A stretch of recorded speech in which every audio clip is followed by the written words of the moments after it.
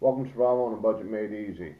In this video, I'm going to be talking about a budget-friendly alternative to your Fitbit design. It's also old school and work without a cell phone or any of these high-tech devices. If you want to know more about it, I'll be right back.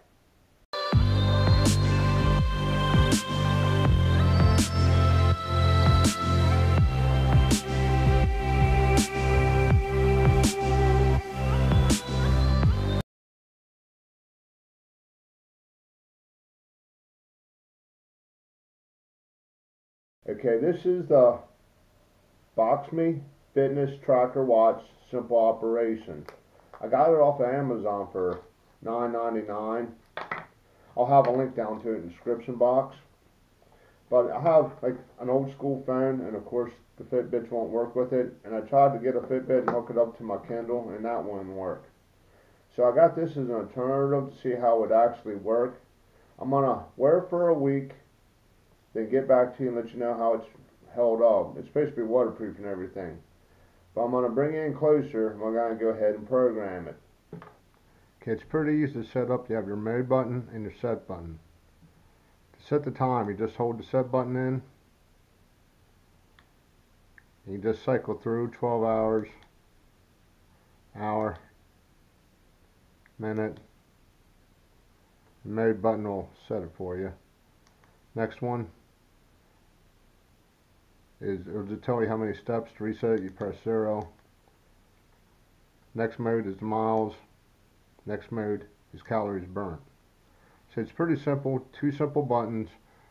I'm going to go ahead and wear it a week, and I'm going to get back to you on how it did. Okay, I've been wearing this for about a week now, and I did find out that it's not waterproof. I thought it was supposed to be, but it wasn't. So I'm going to take off half a star for that. I did an accuracy test with it. I took the car out and paced off a 1/10 of a mile. The first time I counted 245 steps, it counted 241 steps. The second time I counted 241 steps, it counted 242 steps. Third time I counted 246 steps, it counted 247. But all 3 times it came up 0.09 of a mile.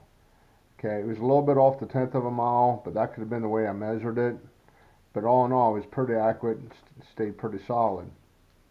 Now I suggest that you wear the watch with the set button down towards your fingers.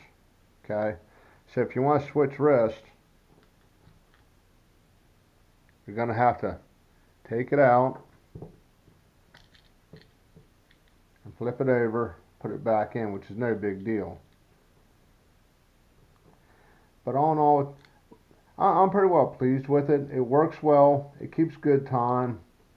It seems pretty accurate with its measurements. So if you're looking for something cheap, an alternative so you don't have to go out and buy a smartphone or nothing, for 10 bucks it's well worth it.